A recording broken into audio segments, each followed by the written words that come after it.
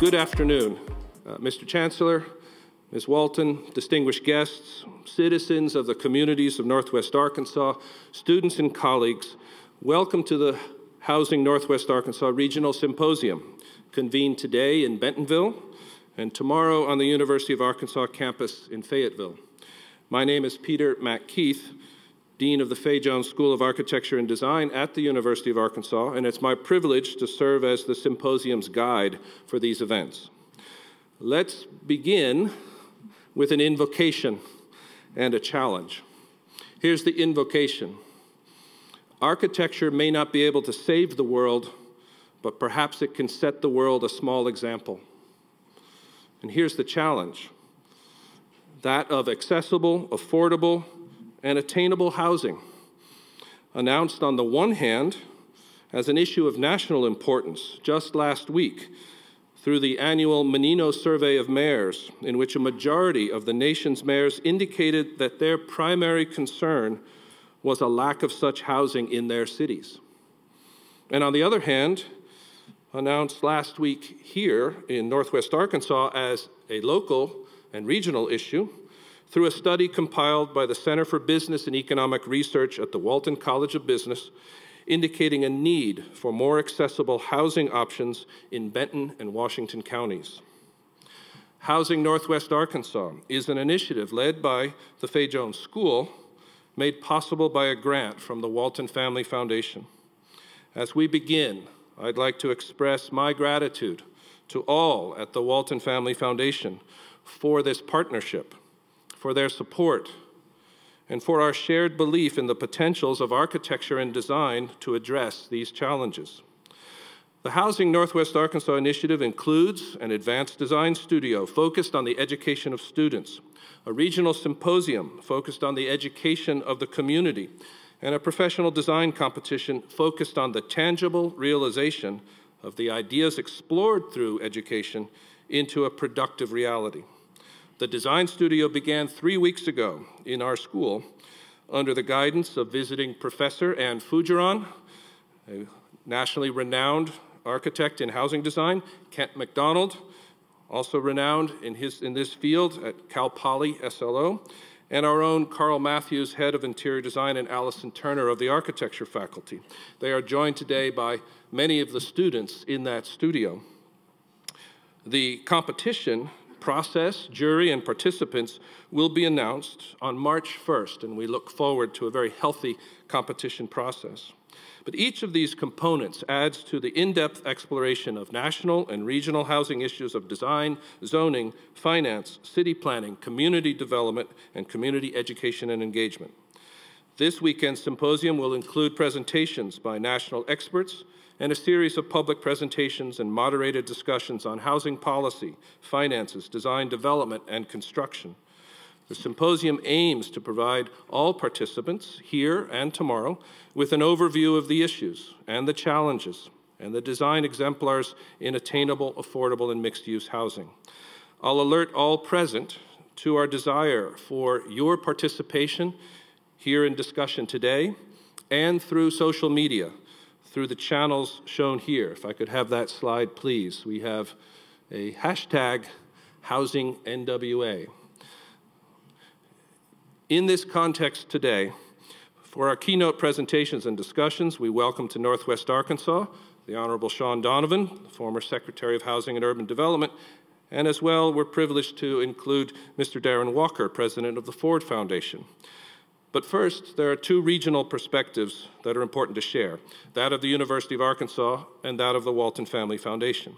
In succession, I'll first ask Chancellor Joseph Steinmetz of the university, and then Karen Minkle, Home Region Director of the Walton Family Foundation, to the podium for their framing thoughts. Chancellor Steinmetz arrived now almost 3 years ago from the Ohio State University and has been a staunch supporter of the School of Architecture and Design, as well as a very devoted community leader already. He speaks in a dual role, both from the university's perspective and that of the Northwest Arkansas Council. He's currently leading the university in its 8 guiding priorities. Karen Minkle, who you'll hear then next, is a community servant of broad and deep experience, beginning first with Teach for America in Harlem and continuing on to work with the city of Fayetteville in there as a director of strategic planning. And she now oversees so many initiatives for the Walton Family Foundation, it's hard to keep count. But first, if I could ask Joe Steinmetz and then Karen Minkle. Chancellor.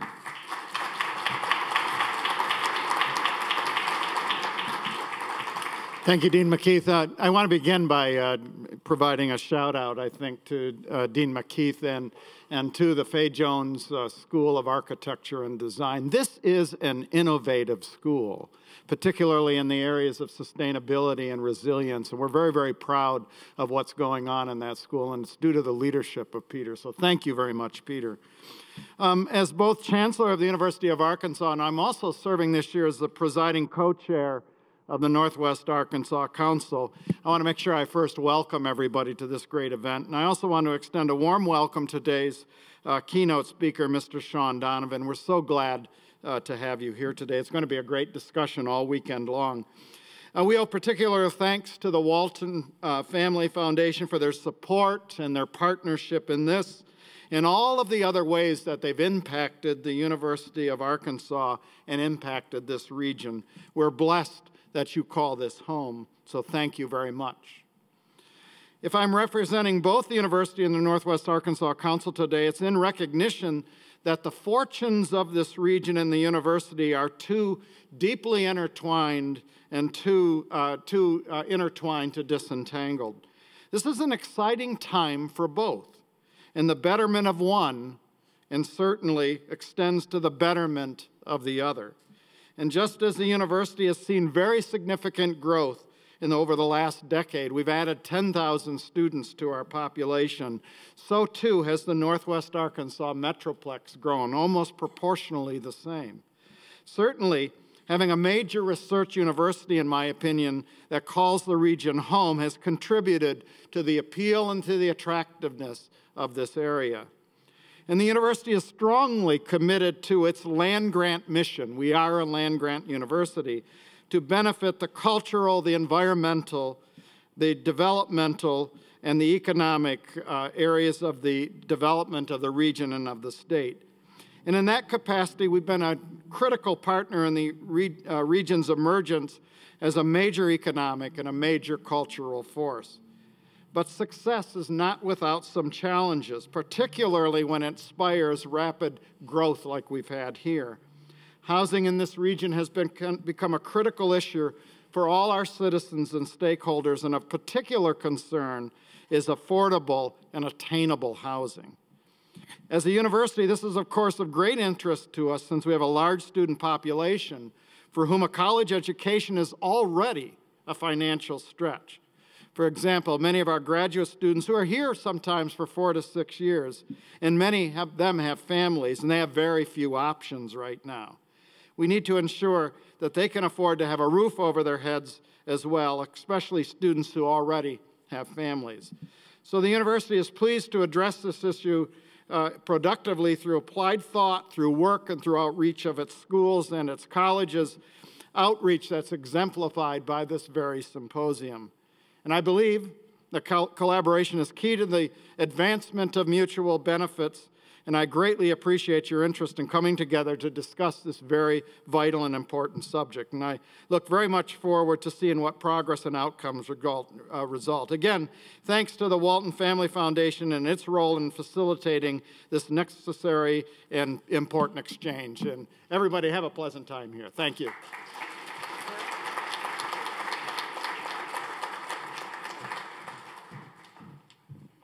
Thank you, Chancellor, and thank you, Dean McKeith. And thank you to the Fay Jones School of Architecture and Design for your partnership and leadership in this initiative. I was thinking today that it's a beautiful day in Bentonville when you are literally choosing between Shaun Donovan and Darren Walker and Faith Ringgold at Crystal Bridges. It's not too shabby. And I want to commend everyone in the room and really everyone in the region for coming together to talk about the Northwest Arkansas housing landscape. Just this past week, hundreds of people gathered in Bentonville and Springdale to talk about attainable housing needs in their downtowns.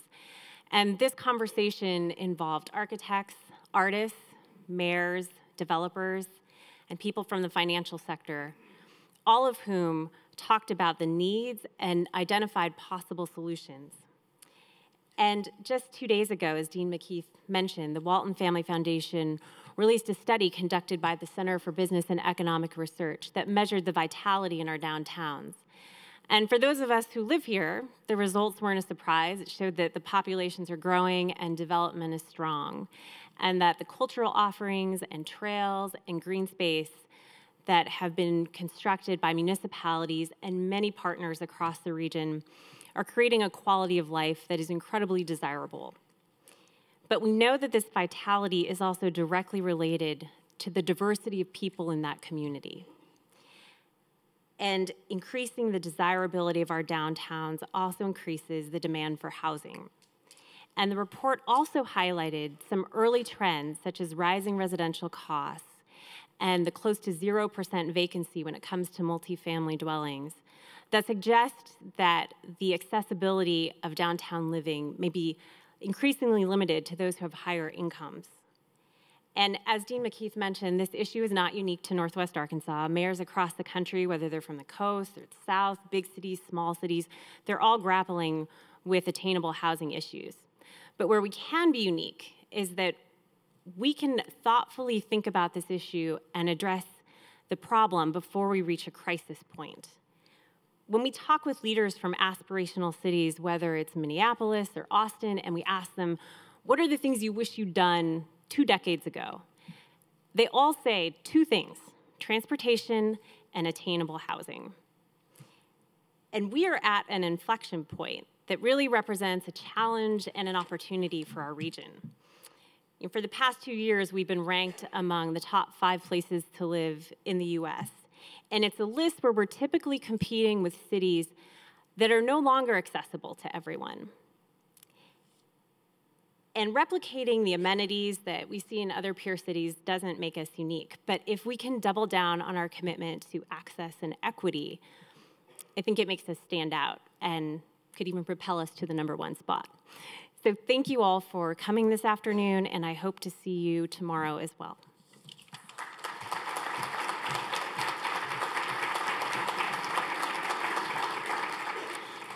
Thank you both. I want to offer a third framework before asking Mr. Donovan to the podium, and that's the framework of the School of Architecture and Design. Many know we're composed of professional programs in architecture, landscape architecture, and interior design. Others might also know we have a 70-year history of excellence in professional architecture and design education, as well as a history of contributions, as the Chancellor has said, to the cultural, environmental, and economic development of the state. We are the only school of such professional programs in the state, and our obligation, therefore, is to the state.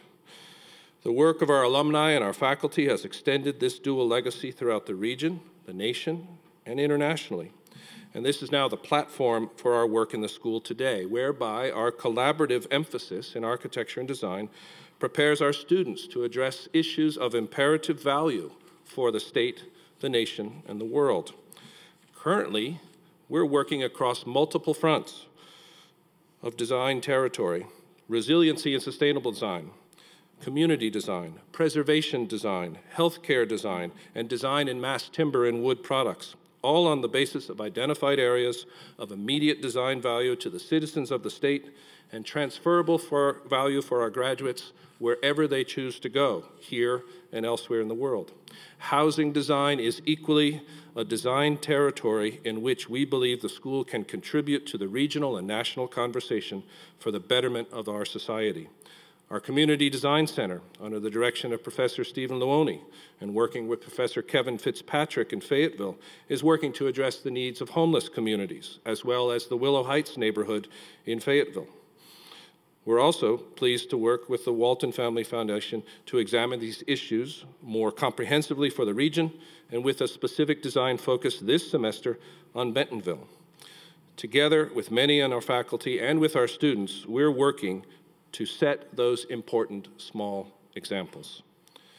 And it is in this context of an education in architecture and design, and in the cause of housing, that our keynote speaker today is exceedingly appropriate. For Trained in both architecture and public administration at Harvard, Shaun Donovan is the embodiment of the architect as advocate, the architect as public servant, the architect engaged with challenges in the political and social arenas, the architect passionately and persistently devoted to housing in the United States. Now, his biography is there to be found on our website. I won't go through the list of titles and accomplishments. I will say that if you go deeper, you will find on the internet an interview with Shaun's sister, who's a psychiatrist and who describes her brother as, quote, a malignant optimist.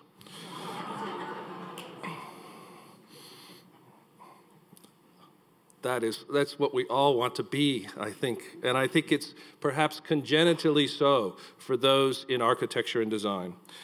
Mr. Donovan is therefore an ideal candidate to initiate our discussions. Following his opening remarks, he'll be joined on stage by Darren Walker, president of the Ford Foundation, for further dialogue and for audience questions. Ladies and gentlemen, to the cause of housing of Northwest Arkansas, please welcome Shaun Donovan.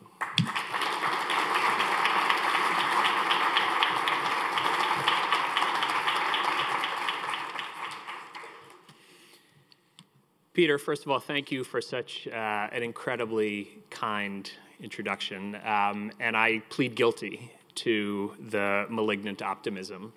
It has turned out to be completely incurable, despite many years of public service. And I want to say in particular thank you for your leadership for today and more broadly this initiative that you've put together. As somebody, and you said this, trained as an architect, it is the power of design to help people visualize and see things and then to build them that they could only imagine. And that is what this task is, I think, in front of all of you, and hopefully I can be a little bit of help today.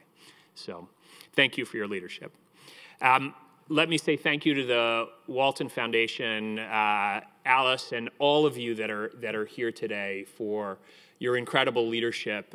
Look at this space that we're in. Look at what has happened here and more broadly across the region thanks to the leadership. It gives me a great deal of hope that this enormously ambitious idea that brings us together today is something that you can help lead and to make reality, to be the designers of that future. And so thank you as well. And let me just take the opportunity to call out and recognize my close friend and somebody who I admire enormously, Darren Walker.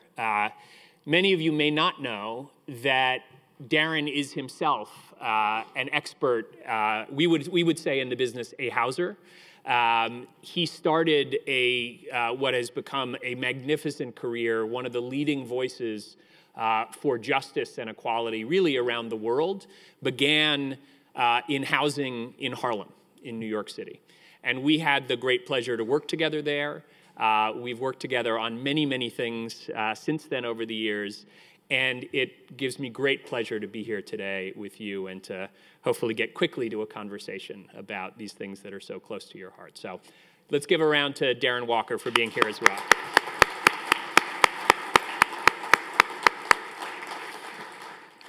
So you know how they say every talk should begin with a joke? And if I were going to begin this with a joke, it would go something like, two guys from New York walk into an old newspaper in downtown Bentonville, Arkansas, and try to tell the locals how to develop their community, right? Doesn't sound like a very promising joke, but I'm actually going to make it worse by talking about the South Bronx and the New York Yankees. So, see, no laughs.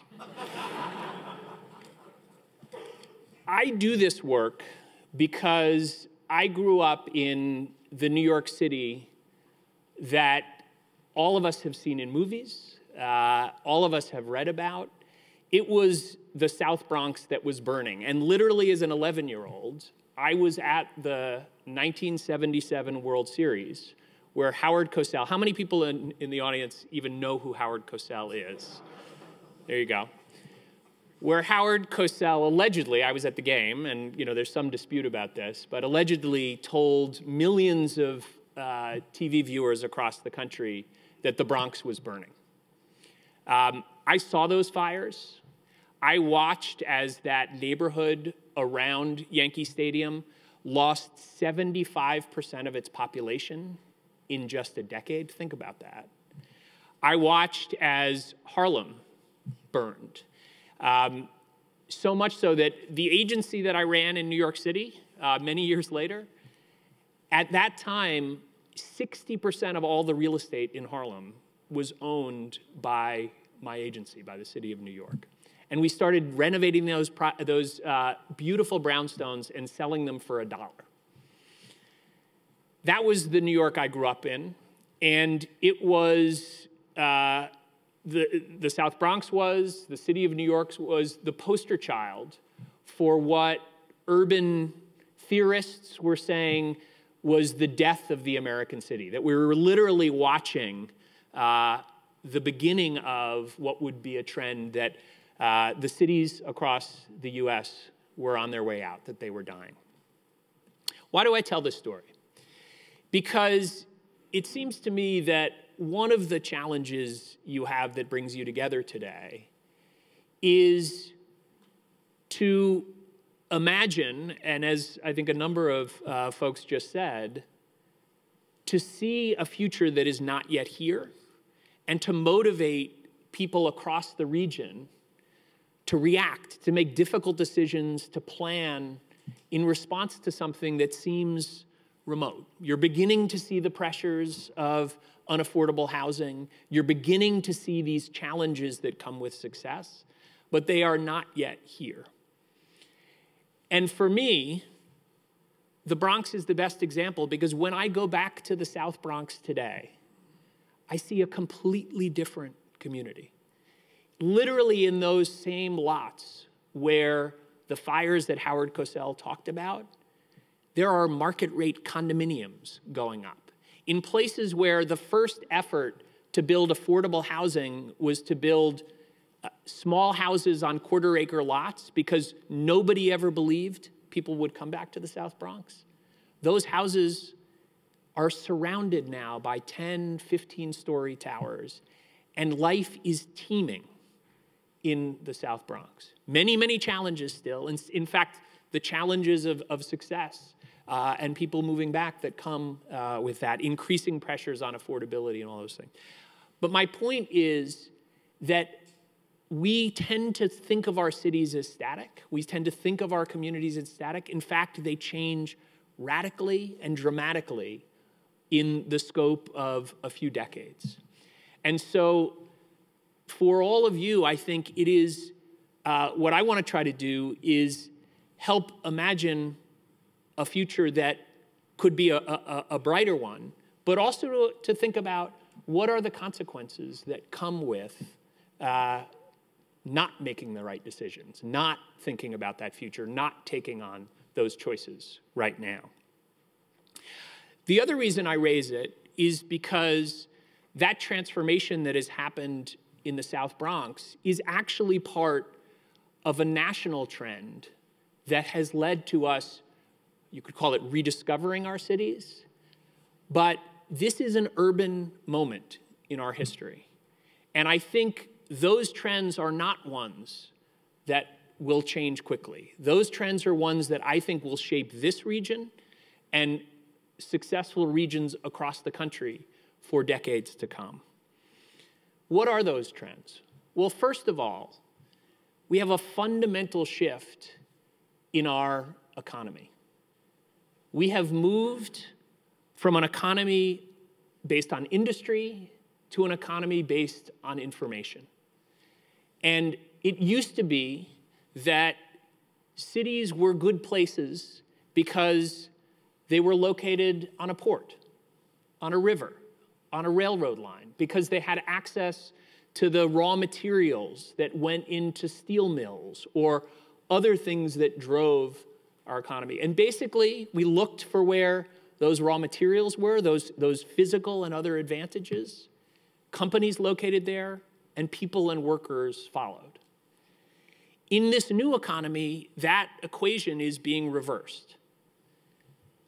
More and more, when the workplace is not the factory, but that work is taking place in our minds, in our computers, there is an enormous flexibility, particularly for the intellectual capital that is driving this new economy, for people to choose where to locate, and companies and capital follow. And that is a fundamental shift in what is driving the success of cities. At the same time, we've reached, or close to reached, the limits of the automobile geography. If you think about what led to the hollowing out of many of our cities, it was a spreading of our population because of the ability of the automobile to allow us to reach places out in nature, places that were cheaper for housing.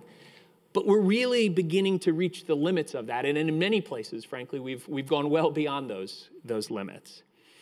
But finally, and I think this ties to both those points, that as workers, at least those who have whether it's a university degree or the skills that allow them to compete and succeed in this economy, and many don't, but as those workers have more freedom to choose where they locate, they are choosing places less and less based on old ways of looking at cities and more on quality of life. That was exactly what we were just hearing about this region.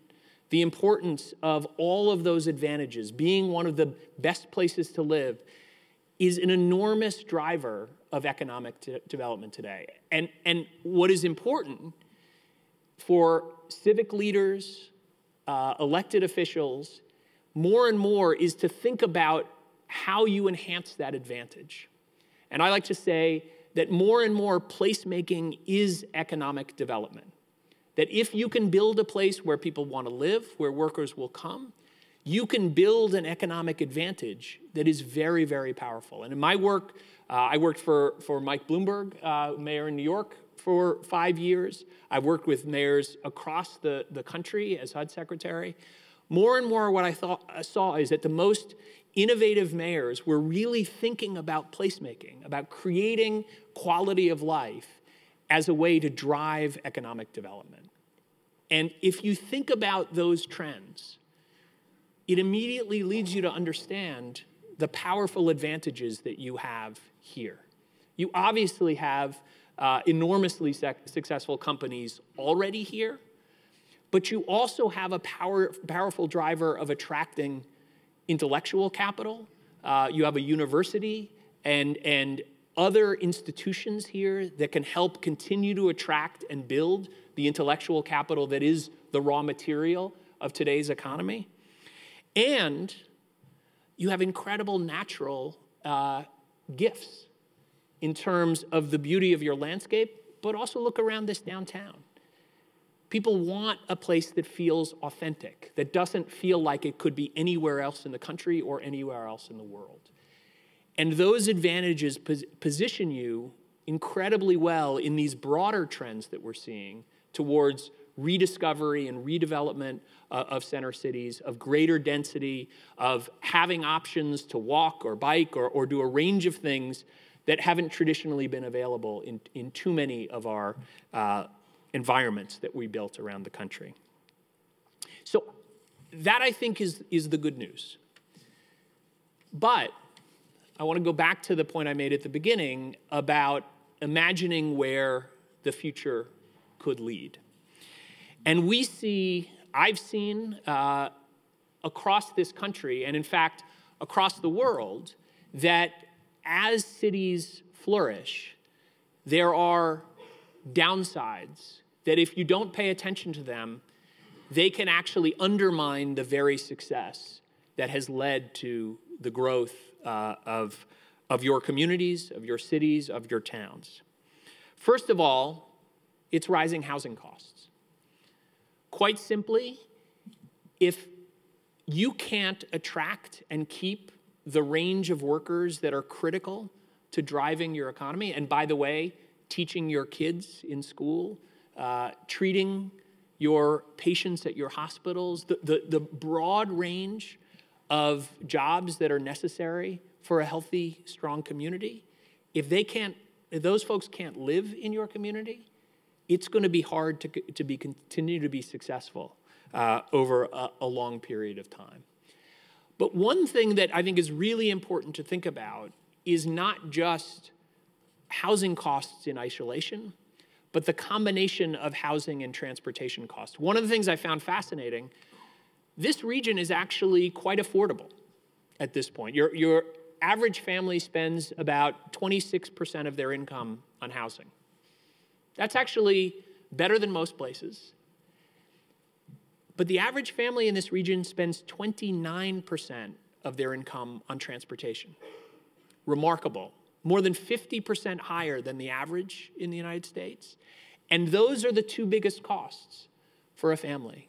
And when you have a combination of families spending 55% of their income on housing and transportation combined, you have a recipe for real problems going forward, if that's not something that you can attack and deal with. And particularly as the region grows and succeeds, and it's going to be harder to buy an affordable place to live that maybe is a half-hour drive, maybe it becomes an hour, or that is going to really challenge the ability to solve these problems. And that's why you have to think about these issues and attack these issues of housing and transportation in a combined way. The other thing I think is critical goes back to the point I was making earlier. This incredible, authentic character of what makes this region so special, one of the 5 best places to live in the US, how is it possible to maintain that character? Too often what we see is that unplanned sprawl leads to a leveling of placelessness, of places that could be anywhere and that no longer feel like what you grew up with, what attracted you here. And fundamentally, what that means is that you have to figure out how to bring together very disparate interests. Those who care about downtown, those who care about farms, and environmentalists who may think about preserving the incredible natural beauty that you have, and find ways to plan that don't just level that, but in fact enhance and make even stronger those differences within this region so that you're actually building on what makes you an authentic and special community. And that's something that is hard to do. Those types of conversations, that kind of planning is enormously complex. It is time-consuming. It is political in the small p sense of bringing lots of different disparate voices together, but it's absolutely central in order to reach success.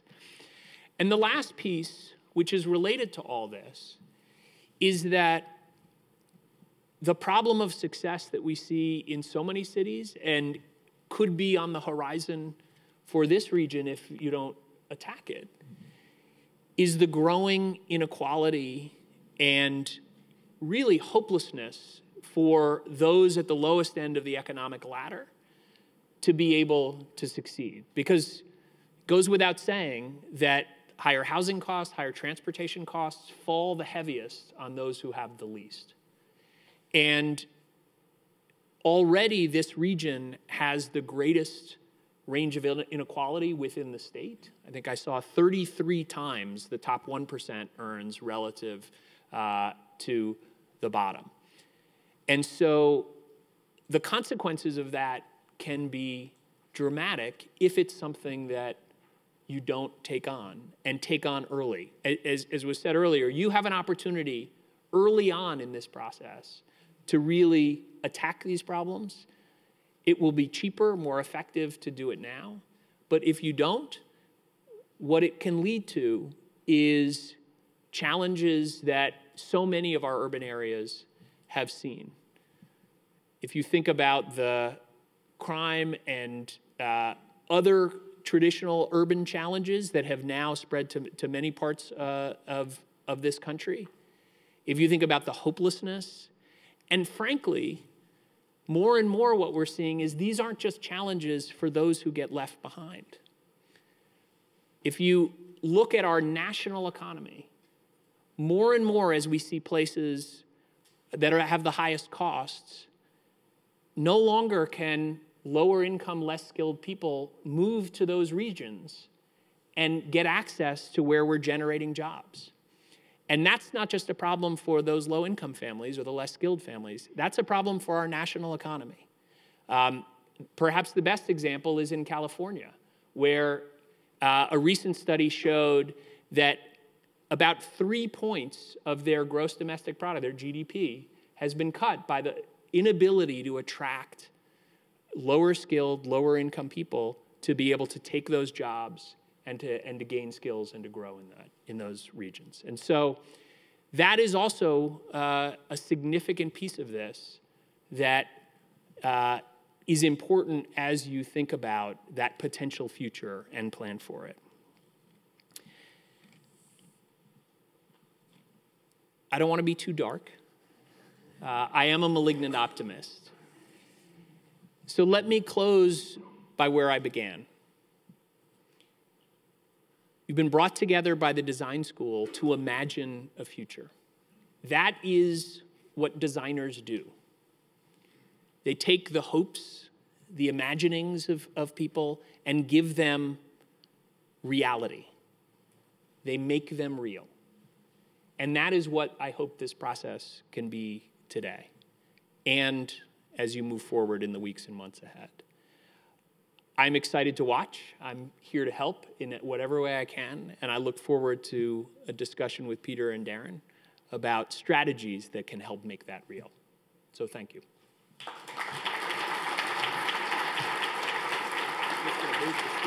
Right.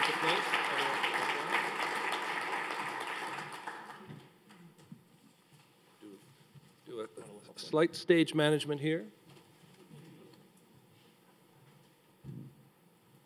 Deans do many things, among them moving furniture. And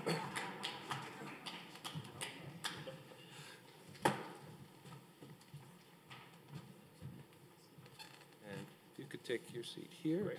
Could I ask Mr. Walker to join us here? And I'm also going to ask my colleague, Professor Luoni from the CDC, to also assist us in our question and answer. And I think we need some microphones.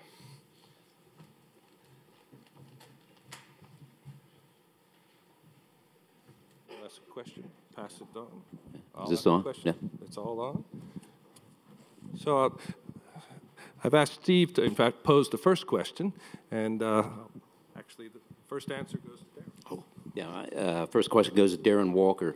You heard Shaun Donovan talk about the risk and challenges that go with a region's success, like ours, particularly as the region grows in prosperity.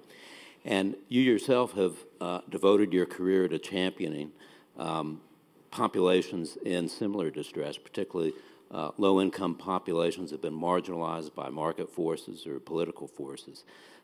What can reflect on why that's important for all of us to think about, and what kind of actions can we take to address these issues? Thank you. I'm really happy to be here. It's a great honor to be with my friend Shaun Donovan anywhere. So actually, Shaun, we're both New Yorkers, but my experience is informed by my own experience with housing. So, which are really, I think, 3 different phases of my life. I actually am from the South. I was born in a small town in Louisiana, and I grew up in a small town in Texas, and in communities that were highly segregated. And then I went to Austin, Texas for college. And I saw, as Karen said, what happened in Austin 3 decades ago when voters repeatedly turned down bond issues on transportation and on housing. And I was in Austin recently, and it took me almost an hour to get from the university to downtown because the traffic was just it took longer than it takes to get from Midtown to Wall Street, okay? I mean, it was really horrific. And I thought, what has happened to this town? This is not the jewel of a university town that I attended. And then I live in a city like New York, and I spend my weekends out in the Hamptons, where people who work in the Hamptons don't live in the Hamptons. People who weekend in the Hamptons live in the Hamptons. But the people who actually do the work don't live there. And what I find as I look and reflect to your question is that this is about leadership. The intervention that is needed is leaders like Shaun and Mike Bloomberg and mayors, first mayors. If you, and this is why my argument is to do all you can to elect great leaders, to nourish and nurture those leaders in their communities and help them step forward and be courageous, because it takes courage to do this. The second, because this community, Northwest Arkansas, whether you want it to be or not, is going to be successful. So you guys are where Austin was. I mean, there was no way Austin was not going to be successful. It had all the ingredients. This region has all the ingredients to be successful. You have a great economy, which undergirds everything. It is a destination. You have assets. You have a great land-grant university. You have one of America's greatest art museums in this little town, and this is one of the world's great art museums. You have all kinds of assets, so you're going to be successful. The question is how you define success. If you define success as inclusive, then you may not be a successful place. You may be a place like the Hamptons or Aspen or all these places where the people who live and work and do the day-to-day, the regular Americans, the people who we ought to care about the most, feel the most dispossessed. And so the work that you're all doing here is so much about leadership and the convergence of public and private and philanthropy. In every region where there has been positive movement on these issues, you have strong philanthropy. And again, how lucky you are to have the Walton Family Foundation as a risk capital investor in ideas and innovation and things that the public sector may not be willing to or may need a little kick to get engaged in. So the question for you all is, do you want to be an inclusive, successful region? Because you're going to succeed. You're going to succeed. Yeah. Please, I'm giving apologies. No worries. That's all right. Following on that, and really this is for both of you, because you've both been engaged in building consensus, in moving the needle, so to speak. When communities try to plan for the future, groups such as downtown businesses, farmers, environmentalists, low-income families, and others have very different interests and points of view. So based on your experiences, how can we in Northwest Arkansas create a planning process that is truly inclusive, comprehensive, and representative? And again, I'll appreciate both of your responses. So first of all, I would just say, in my mind, that is the key to getting a comprehensive visionary plan for the region, is to be able to get everybody to the table and make sure that they have a voice and are actually can see themselves in the solutions that you come up with. And I've seen time and time again that plans get made and sit on the shelves when they don't actually have that constituency to make them real.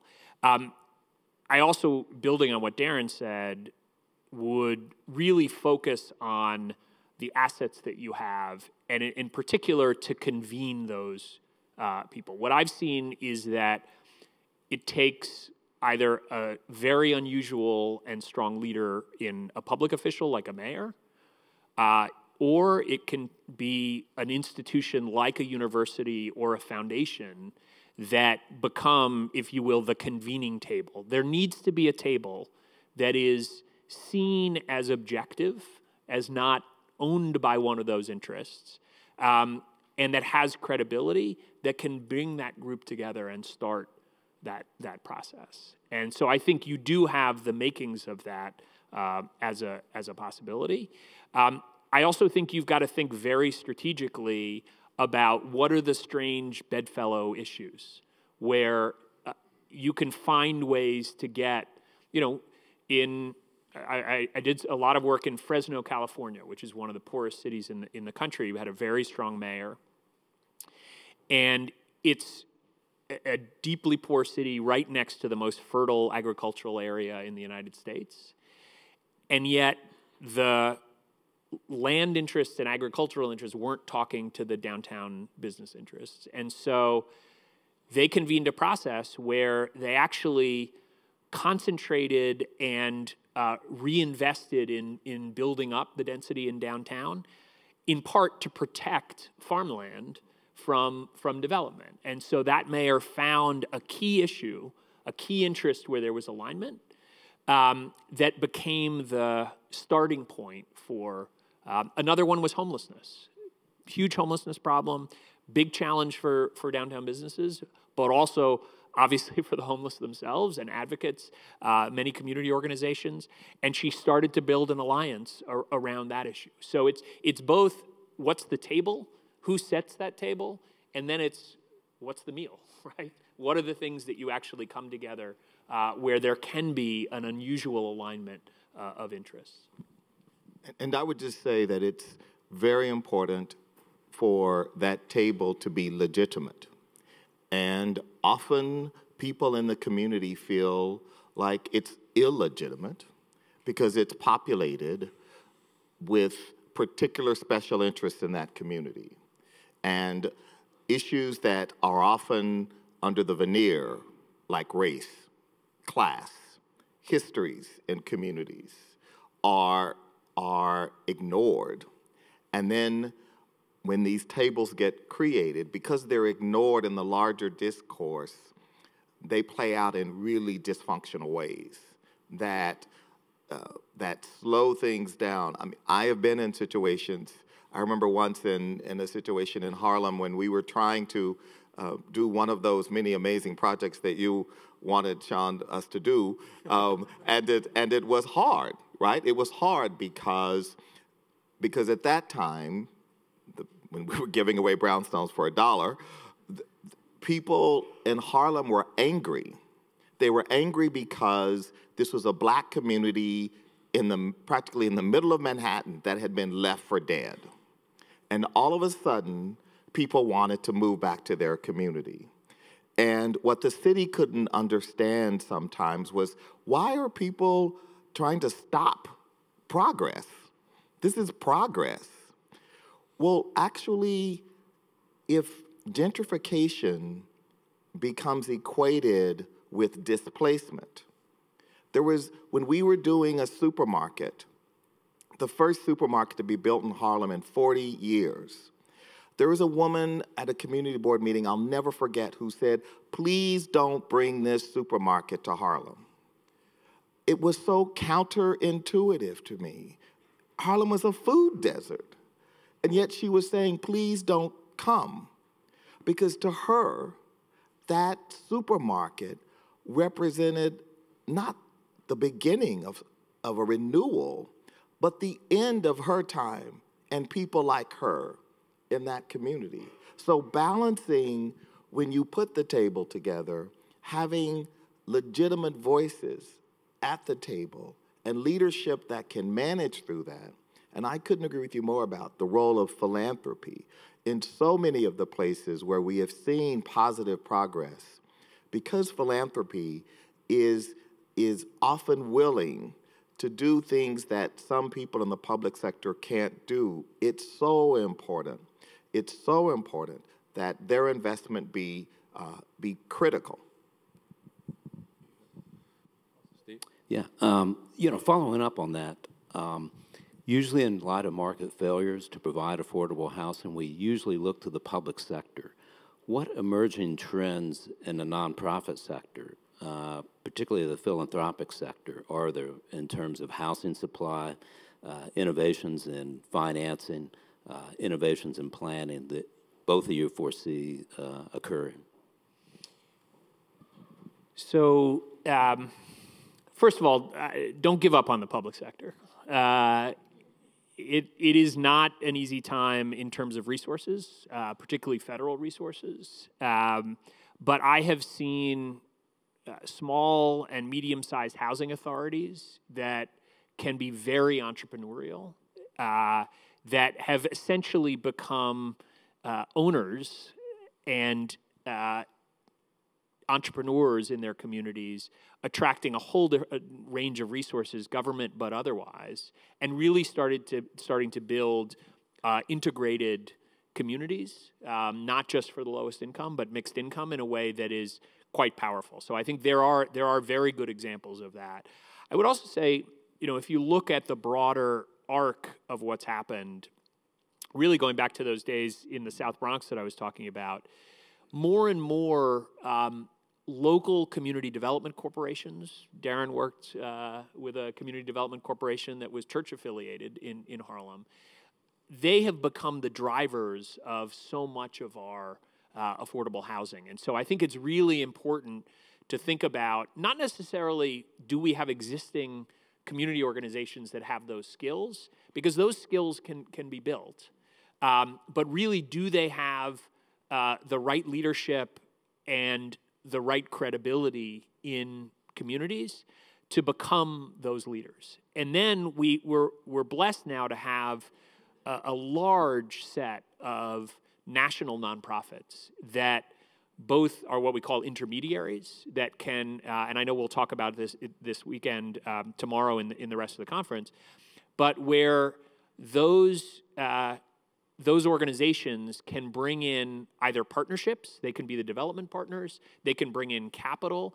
Many of them bridge sort of from Main Street to Wall Street to bring in capital like tax credits and other things. And so there's a whole range of resources that you can draw on nationally if you can identify the right community organizations that can really be leaders on this. So I think that's important. The other thing I would say is that the fundamental resources are enormously important here. And the fundamental job of a successful region that cares about an issue like this is to figure out how to leverage the very success that is creating pressure in order to create the resources for affordable housing. What do I mean by that? In New York City, we used our zoning code because we knew if we upzoned, we were creating enormous value. And what the basic deal we made with developers is, look, we're going to upzone. That's going to be good for you, but we're going to require you to set aside some portion of that housing as affordable. It's a win-win in that sense, overused phrase, but it also has this powerful result of creating the very kind of diversity that we've been talking about. Well, it was very powerful for me driving just a few minutes to get here. I saw what looked like two French chateaus right next to mobile homes and everything in between. That's what you want this region to continue to be. That's what you want Bentonville to continue to be. And so how do you actually leverage the very success that you're having? Many communities have set aside a portion of their property taxes. We did that in New York. We had a surcharge essentially on property taxes, or a piece of the existing property tax that was dedicated to affordable housing. So the more success there is, the more you generate resources to reinvest in affordable housing. So I think there are many different vehicles to do it, but the key idea is, how do we leverage the very success that's creating pressure on affordable housing as resources to build more affordable housing? I would just say that I agree with everything Shaun said, and what I would say more emphatically than you is that none of this will happen without a robust and vibrant public sector. Philanthropy cannot do the job of government. Not only can we not do it, no one elected us, and we don't have the resources. So the kind of project that Alice was telling me about that you all are doing here on workforce housing, that the Walton Family Foundation is jump-starting, is exactly the role of philanthropy and the university working together with developers, with architects. But to actually execute at scale is going to take public investment. And you are kidding yourselves if you think you can achieve inclusion without a government investment and with some competency in government. And that is, I will only tell you, after Katrina, when I was at the Rockefeller Foundation, and Shaun knows this well because he was engaged after HUD, the thing that was the rate-limiting issue for us was the lack of capacity in the public sector. Because no matter how much money Rockefeller plowed into New Orleans or Gates plowed into, without a public sector that could deliver, we couldn't get our job done. And so I would only implore you to not buy into a narrative that government is bad. We don't want government involvement because that can only lead to bad outcomes. I think is a flawed assumption, and while it's certainly true that government in many instances has not done a good enough job of delivering, to believe we can do this without some mechanism that involves revenue generation, that involves regulation, because the policies that Shaun talks about are critical, because it's a market. I mean, we're all capitalists here. We want the market to work, but we also want the market to deliver as much shared prosperity and opportunity for as many of our citizens as possible. And so I love the idea of a French chateau and a mobile home. I lived in a mobile home, so I didn't live in the French chateau. But what I will tell you is that the notion of diversity, the notion that we are not going to become like Venezuela, where rich people all live behind a wall with barbed wire around their community and a gate at the beginning, the front of it, is not America. That's not the country, that's not the nation we want to be. So bravo for mobile homes and French chateaus.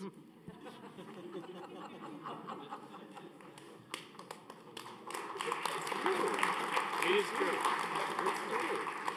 It is so true. And, not to be melodramatic, but look at what's happening in this country today. It isn't just an economic divide we're talking about. It's a cultural divide. And we're having a harder and harder time talking across that divide to understand each other. And that's not the future we want either. Both of you, in your remarks and just now in one of your responses, identified transportation, whether it was H+T or the anecdote of how difficult it is now to move from UT Austin campus to downtown. So there is a critical question to be addressed, as you've identified, here in Northwest Arkansas about transit, and in many ways perhaps moving beyond automobile transportation. Is there evidence, again in your experience, to suggest that investment and development of regional transit systems does incentivize housing, affordable housing, accessible housing, attainable housing? So, first of all, I would just say, I think you are undertaking this process at an incredibly exciting moment to think about these issues for a region like Northwest Arkansas, right? Because usually you say the word transit, and the first thing that comes to mind is the New York City subway, right? Or light rail, or solutions that don't necessarily, certainly not right now, feel like a great fit with the way people move and commute around a region. But I spent a few days judging a competition that the Bloomberg Foundation put together for innovation grants to cities. We've got cities experimenting across the country with micro-transit.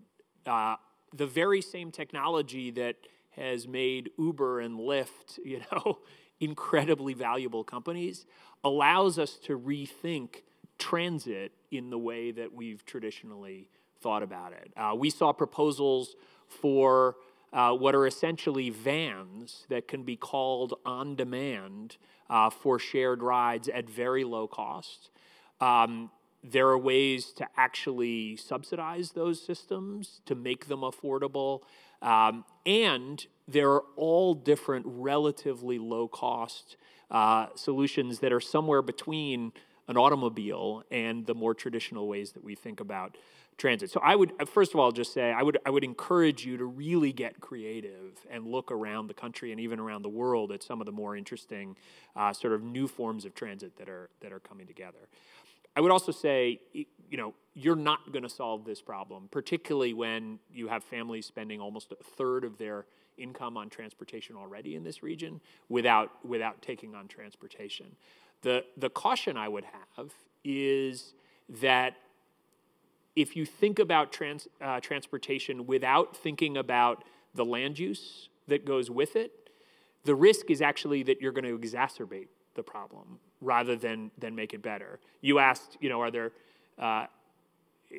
there evidence that you kind of transit creates a market incentive for affordable housing? It's actually generally the opposite, that when you have a transit stop or you put in cheaper ways of moving around, you're actually creating higher land value and increasing housing costs. And so what you have to do is think very strategically about how you're planning that transit and how the zoning and other planning elements go together with it. When done right, yes, it can lead to affordable housing, using zoning incentives, using other things. But if not done in concert, where you're very carefully planning transportation, housing, and other land use, you have risks that you're actually going to raise costs rather than lower them. And I think a fundamental issue for we Americans is just the notion of density. We have an idea of what quality housing is in this country, and it's based on a historical narrative that is not sustainable. Everybody wants a house and an acre of land. That is not sustainable. That cannot be our future. That cannot be the future of the planet. Because the problem is, in other parts of the world where there is growing wealth, so upper middle class Indians now want the American dream. They want houses in suburban New Delhi with a half-acre lot. And, there's, 1.2 billion people in that country. They can't all have a house with a backyard. Now, it's true, most of them are poor, but even the ones who are middle class, there's 350 million of them. They can't all have, everybody on this planet can't have that American ideal of what our notion of quality shelter looks like.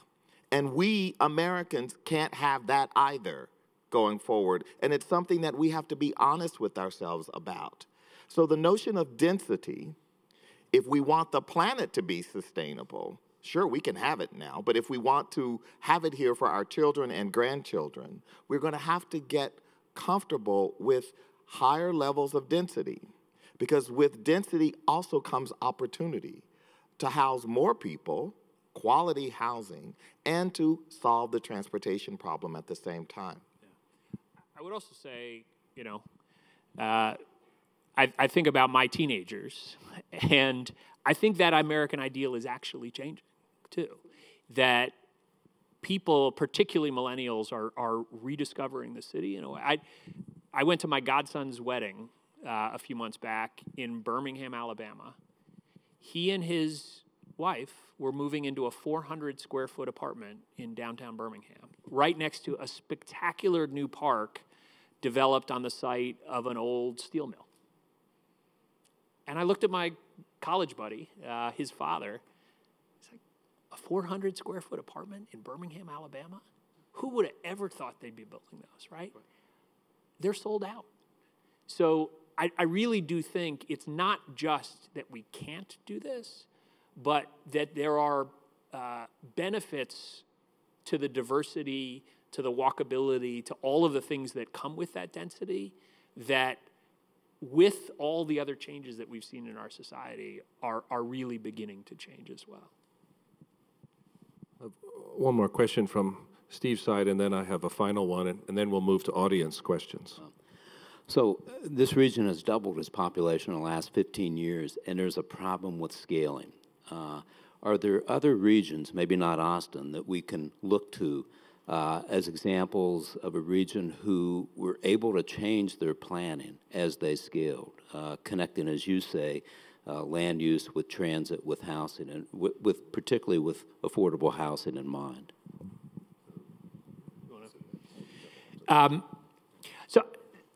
To be frank, I've never seen the perfect community on this. There's no one city I would say, now that's the place you got to go and look at. But I think there are very good examples of communities that have gotten parts of this right. And so maybe the way I'd answer the question is less about, go look at this place or that place, but what are the characteristics of places that get this right? So first of all, this goes back to something Darren talked about. It is a combination of strong, brave public leadership. Having, whether it's a mayor or council member or county executive or whatever the right scale of government is, who's willing to stand up and take some risk on this and to really lead. But I've also seen that when you have a strong set of civic institutions, a community foundation, a hospital, a university that is willing to really step up and lead on this and think about that this is their community and it's not just the borders of the school or the hospital, but it is their community and that they owe something back to that community and want to help lead. Those tend to lead to the planning processes that get this right. And then I think it goes back to something I said before, harnessing the success of economically and taking some brave steps to create a mechanism that really dedicates money towards the transportation and the housing solutions that you need. Those elements, I think, are the ones that tend to lead to success. And without it, I think you see a lot of, in Silicon Valley right now, another good example. I think there's an existential threat to the success of our economy and to that industry because there isn't the political leadership and the alignment around solving the commuting and the housing and the density challenges. So there are plenty of examples where it's not working as well, unfortunately. Yeah, so there are plenty of examples to learn from, right? And so what we can tell you is what not to do, for sure. No, seriously. I mean, the reality is there are many places that are held out as iconic because around the world you say the name and people know what you're talking about. So Shaun and I have spent time in Silicon Valley, and I spend a lot of time out there working with the Chan Zuckerberg Initiative. You do not want to be Silicon Valley. You actually do not want to be Silicon Valley. It is shocking how selfish, how atomized, how the capacity to think beyond a little bubble of Palo Alto or Menlo Park, for them to think holistically about the valley and say, the valley has a problem. All of us have to engage in solving that problem. Palo Alto, just through a remarkable amount of organized NIMBYism. Shocking. I mean, I am almost speechless because Highly organized. I mean, it was amazing to me because what they organized against was the expansion of a private girls' school. This is the school in Palo Alto that is I mean, first of all, Palo Alto public schools are great schools, but this is the elite school for wealthy families to send their daughters to in Palo Alto. And there was so much organized opposition that they ensured that the school was denied a permit to expand, to build a gym. Now, imagine if you were saying, let's build, Alice, workforce housing. So what is both shocking, depressing, and appalling is you have this liberal, progressive set of little municipalities who, when called on their progressive ideology, show who they really are, because they are not willing to engage in the kind of conversation you are having here. They are not willing to say, who do we want to be? They're willing to say, we've got a problem, but it's the next municipalities to solve this region's problem, because I'm not going to change our low-density, beautiful Northern California designed perfect communities. We don't want multifamily housing. And so nobody who works in Palo Alto or Menlo Park or any of these places, and when I mean nobody, I mean real people, not the people who are making 6- and 7-figure incomes. Real people cannot live in any of these towns. And they're now on the other side of Oakland. 2 hours away is where the average worker who is working in this community commutes from. That's their commute time, one way. And so you don't want to be them. And the fact that you are taking the action that you're taking is a part of, when I talk about courage, the courage that public leaders, philanthropy, average everyday citizens have to take. I'm really, really proud that it's happening here. I know it's not perfect. I know you have challenges. I know it's not all that you want it to be for everybody, but I think you're on a much better course for the future. Can I say just one other thing on that? I think the thing you want to make sure not to learn from other places, and I don't mean what places are doing it badly, but the thing that nobody else can teach you is what it is about this place that is uniquely the thing you want to preserve and enhance. And I think maybe this is a learning from other places, but the best planning that I've seen really understands what is unique about a place. And whether it's,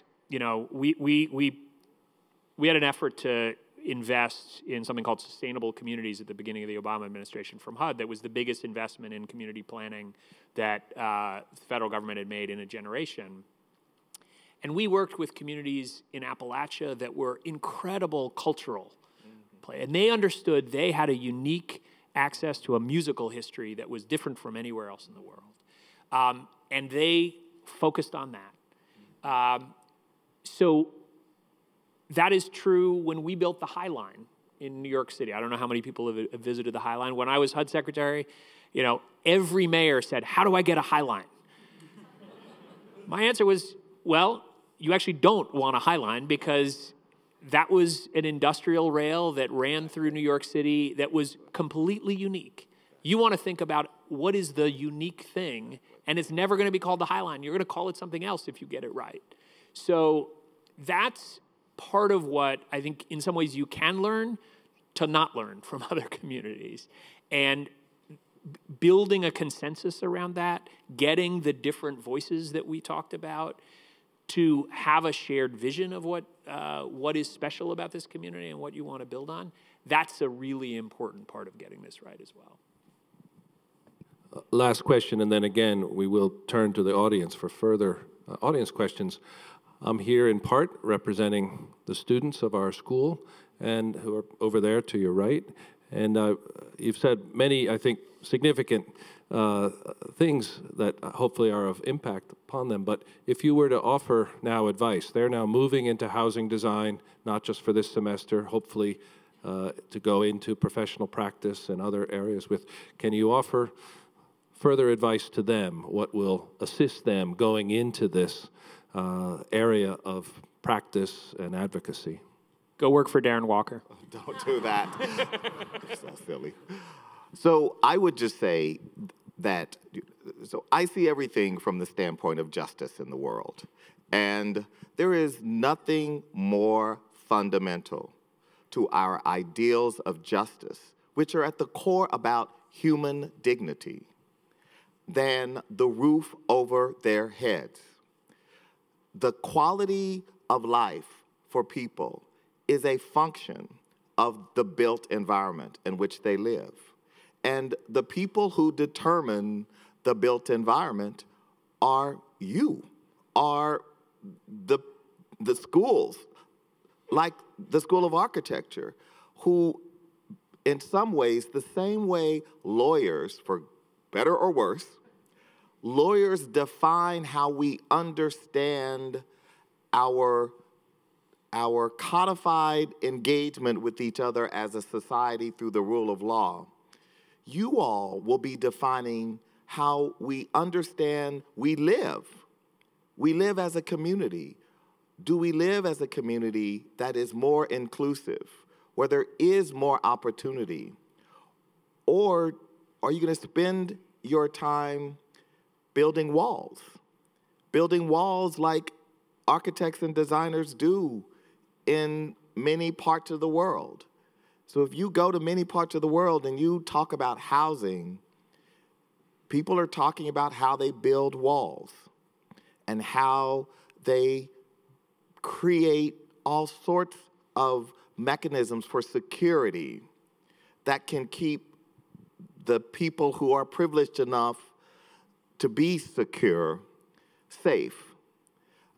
We don't want to live in a society like that. And so we need the innovation that comes from young people in schools like your architecture and design school, who are going to develop the innovations, develop the ideas, and execute, and dazzle us about the possibilities.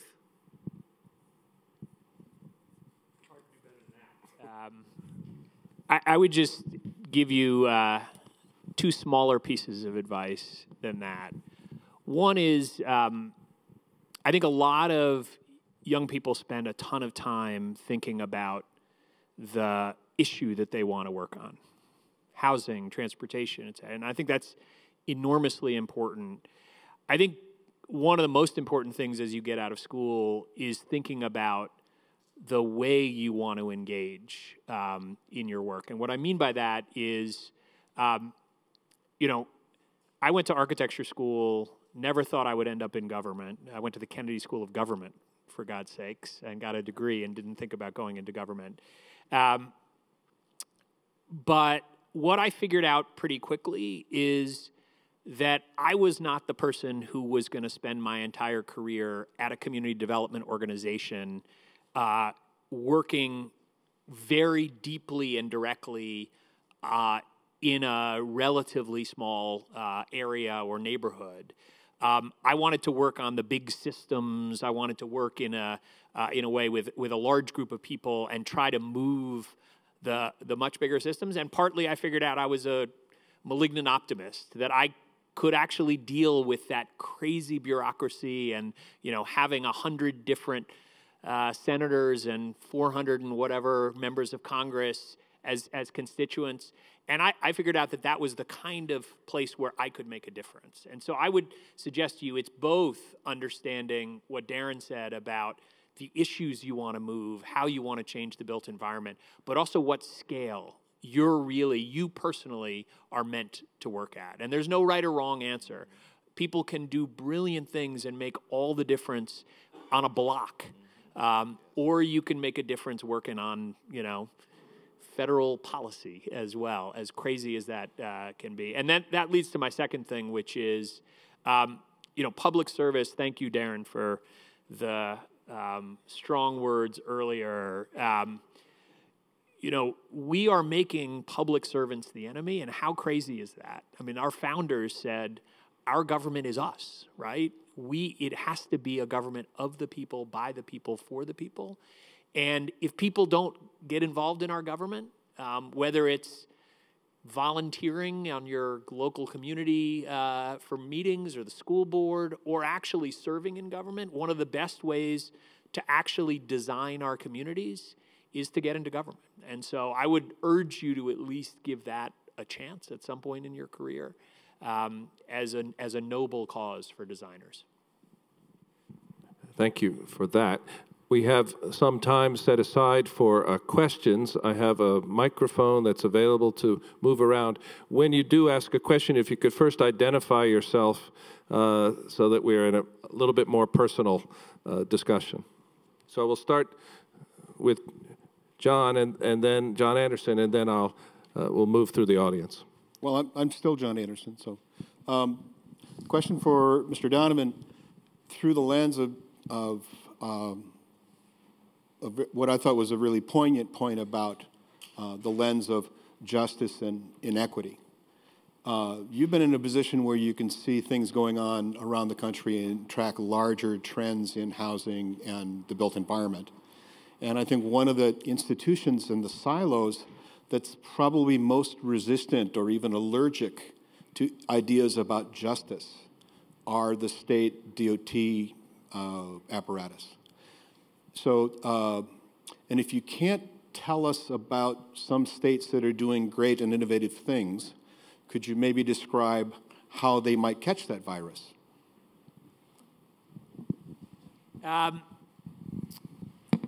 So I don't think it's totally bleak on that front. And I think you can certainly look at a few states, but also cities who are actively engaged in thinking about transportation as an instrument of justice.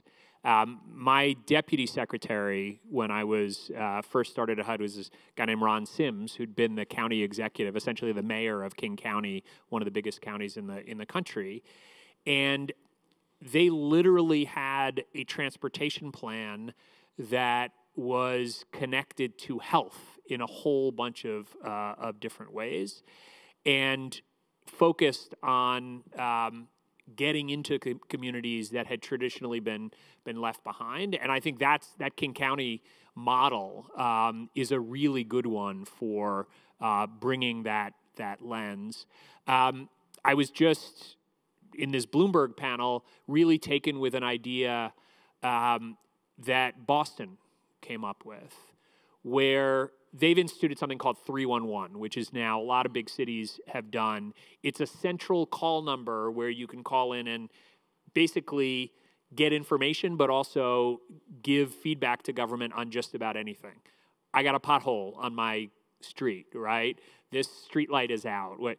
And it's become a really powerful way to have real-time information about what's happening in the city. Turns out that the number of complaints they get from a community maps perfectly with the income of that community. Not that surprising.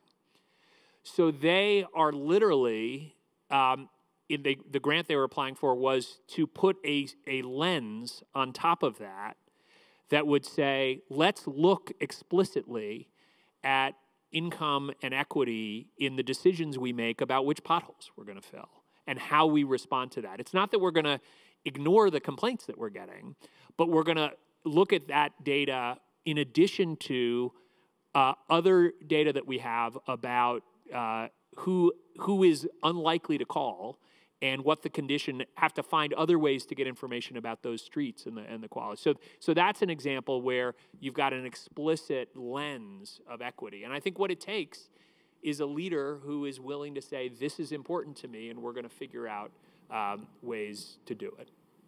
Can I just say something about, and I'm going to be really snarky, but so as a New Yorker, as a person who lives in a city that is full of remarkable innovation, and certainly we never had a more innovative housing commissioner than Shaun. I actually do not think that much of the innovation or much of what happens on the East or West Coast is relevant to much of America. And what I mean by that is you do not need to wait for Boston or San Francisco for a good idea. The ability to generate what works for your community needs to be generated by you. And it is important to understand the evidence that exists on whatever the domain may be. But you got to figure out what works for you. And you have to figure out a way to talk about equity in a way that works for your community. And it's one of the things that we institutions, so my institution has certainly learned this, right? So we talk about criminal justice in a particular kind of Ford Foundation way. I'll just say that. We can't talk about criminal justice in that way in parishes in Louisiana because that's culturally the way we talk about it and the way we innovate around it is not going to play. But there are people in parishes in Louisiana who know their criminal justice system is wrong and that it needs to be fixed. It's broken. But they have to come up with the ways of, again, thinking about what works outside of their part of the world. And so that's why it's so important to have self-generated, authentic engagement and leadership on these issues, because nobody from New York or Boston or San Francisco is going to solve your challenges. Only you are going to do that, and only if you are committed to a basic set of ideas of fairness and opportunity and what you want the future of this region to be, are you not going to end up being Palo Alto. You have a question down here. Yes. My question has to do with your mentioning transportation and housing and going on from there and education. But I'm Bob Duffy. I teach at Washington University in St. Louis, in the Architecture College. What I'm interested in having you address, if you will, is that from time to time I've looked around in this room and there aren't any people of color to speak of whatsoever, except perhaps Mr. Walker. I would suggest that we need to know how people who live in crappy housing, how people who have to take the bus 2 hours to get to a job in a nursing home, caring for the people that we don't care for, how children who go to crummy schools, how people who can't afford even basic affordable housing. I think it is incumbent upon the academy and the profession to recruit with all our hearts and very seriously, and not in a kind of prissy, politically correct way, but to really find people who have experience in these problems that we want to address, the better to solve them. Thank you. It's not a question really, but you can turn it into one. Can I say amen? You say what? Amen. We already had an invocation. You can say amen. I will just say that I think it is not an indication that, how do I put this? When you don't see any people of color in the room, it doesn't mean that white people don't care. It means that a community has a set of norms and histories and practices and standards. It's why the lady in Harlem who had never been to a community board meeting, because I said, why haven't you been to a community board meeting before? I've never seen you, and now you turn up to stop this supermarket. Her answer was she didn't feel welcomed. No one ever asked her to come to a community board meeting, and just simply putting out a flyer saying, community board, it's your community board, turn up, wasn't good enough to get her to turn out. And so the places where I have seen it work, where you actually get authentic, diverse representation at the table Shaun talked about, took intentional engagement. There was intentionality on the part of the organizers to say, this table won't be successful if everybody looks the same or if everybody has similar backgrounds. And so let us construct the table in a way that can ensure greater legitimacy when the ideas or the recommendations of this body come forth, so that everybody or more people in the community can say, well, at least Joe, who I know from my church, was on the planning committee, and but if nobody sees anybody who looks like Joe or their friends at their church, and then this body comes forward and says, here's what we're going to do from a planning standpoint, you're probably not going to be legitimate, the outcome with those communities. Can I add one thing to that, too, is that part of the way I think these efforts fail is that they are transactional, in the sense that we have a plan we want to get done. We're going to go build a diverse table to get that plan done. And that usually doesn't work because there isn't the trust that's necessary to have those hard conversations. And so one of the things that we were always looking for when we were doing the sustainable communities and a lot of the other planning work that we would do with communities is, are there existing relationships and tables that have legitimacy? And so I think you've got to think about this not just as we have a plan we want to get done, let's build, but from a longer term, how do we build these relationships in ways that we're going to work on lots of stuff together, but the goal here is not the plan or the transaction. It is building the relationship and maintaining that relationship so that it can be a valuable tool for many different manifestations. One more question, perhaps? There, rear center. Ken, if you wouldn't mind introducing yourself. Hi, Matt Hoffman. I'm a planning commissioner with the city of Fayetteville. Public servant. Yeah, well, welcome to Northwest Arkansas. Thank you for being here. My question actually has to do with education, and specifically K-12 education. There's a kind of a strange correlation between good public schools and neighborhoods that aren't, shall we say, the best development pattern. You know, Mr. Donovan, you talked about sprawl. What are some of the levers that we as architects and designers and developers can pull to hopefully sort of change that paradigm? And do you mean change the education broadly, or do you mean to educate kids and get them engaged in the kind of issues that we're talking about here? I mean specifically in terms of getting great schools in more vibrant, urban, dense communities, and that being yet another driver alongside the economic, alongside the sort of lifestyle development stuff that we've been talking about. You know, we hear from a lot of, on the Planning Commission, we hear from a lot of, you know, people that want to buy great houses, but they end up going into neighborhoods with development patterns that aren't ideal because the schools are so good.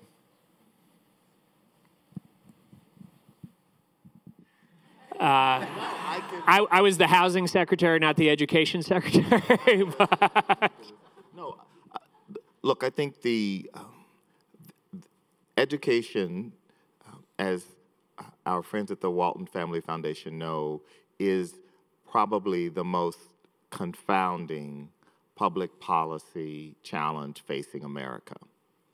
And it is in so many ways a function of a number of things.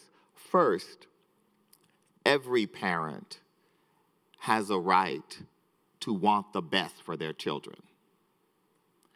And that manifests in certain outcomes. And those outcomes can produce and reproduce disadvantage and privilege. And until we are able to really engage on some of those core issues of, can our children go to school together? It is going to be very hard to imagine how our schools can become better. But I don't think that we need to wait to have a racial class kumbaya. I think there are examples of ways in which we have to innovate in our public schools. And we're seeing some of that with some of the work of the Walton Family Foundation. And there are other ways in which public schools are innovating, and those lessons are really replicable. And so I think that we know, again, I probably sound like the person who's not giving any solutions, but telling us what we don't want to. I mean, I'm a big Detroit person. I love the city of Detroit. It is an amazing city. But there is no doubt in my mind that Detroit was cut from the Amazon list of potential candidate cities for their new headquarters because of the state of the public schools. Because there is no way a company like Amazon is going to relocate thousands of people to a city with public schools in the shape of Detroit's public schools. And so we have to invest. And in Detroit, they are turning the corner from what was a horrific period when I think with new leadership and new investment and different innovations occurring in the schools, where there is a possibility that that school system is going to be turned around. But that's the work of a generation. I say all that to say that I do believe that it is possible for us to significantly improve the state of public schools. We don't have to create what I fear some believe we do need to create, which is an alternative universe of private schools that only mimic, again, as someone who works a lot internationally, what I worry about in my country, what I worry about is that I can see the future because I travel to it all the time. I spend time in what used to be called third world countries, where rich people live behind walls, where their kids live in an alternative universe in terms of the private academies, the ways in which they are segregated from the life of 99% of the rest of kids in their country. I know that world, and that world can't be ours. So we have to figure this out, and the education piece is critical to figuring this out. And we can do it. There are solutions.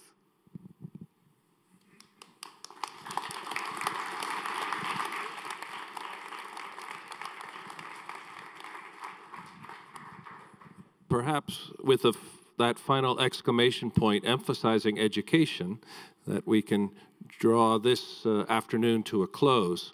I'm going to ask for a round of applause for both Shaun Donovan and for Darren Walker. Thank you.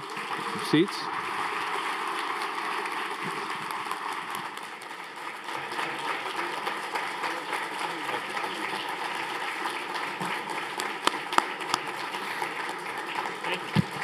I'll come right down. And as we close, actually, I don't have a benediction other than a recommendation.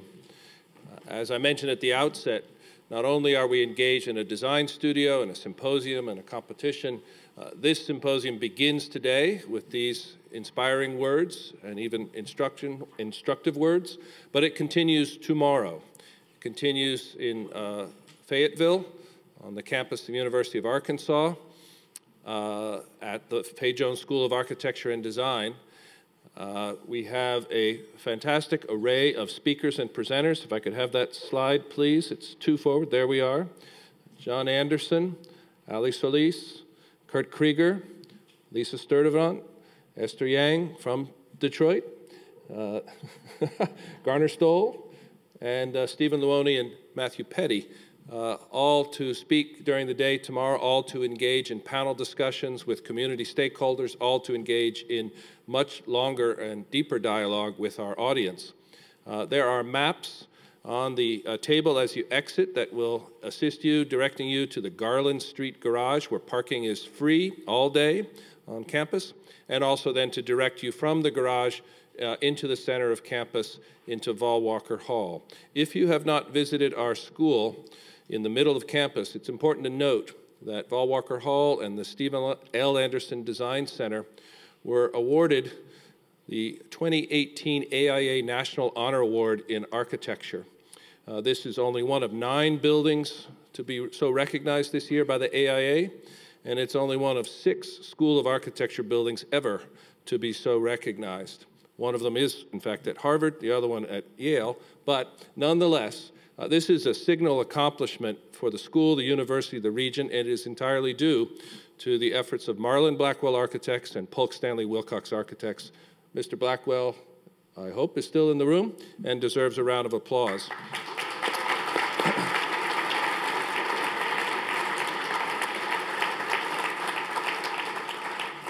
The building itself is well worth your visit, and we'll certainly have all spaces available. The symposium tomorrow, its speakers, the discussions, the dialogue, also well worth your visit. I invite you all there.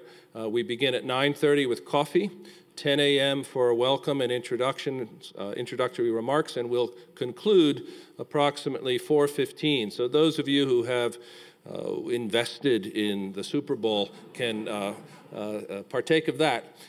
Right now, however, I'll encourage further informal discussion and dialogue. We've got refreshments over here to my right. I wish you all a good evening and look forward to seeing you all back in Fayetteville tomorrow for the full day of Symposium. Thank you again.